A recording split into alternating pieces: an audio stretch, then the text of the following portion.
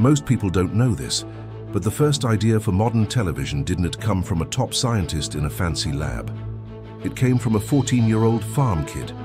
His name was Philo Farnsworth.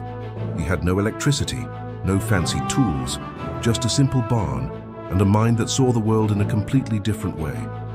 One day, while plowing the fields back home, Philo had a breakthrough. He realized that if you can scan a field, line by line, you could do the exact same thing with an image. He rushed back to the barn and started building, using nothing but wood, wires, and old machine parts. At just 14 years old, he designed what would become the first all-electronic television. As he got older, giant corporations tried to steal his invention, claiming a kid couldn't possibly own such a groundbreaking idea. But Philo refused to back down. He took them to court, and against all odds, he won.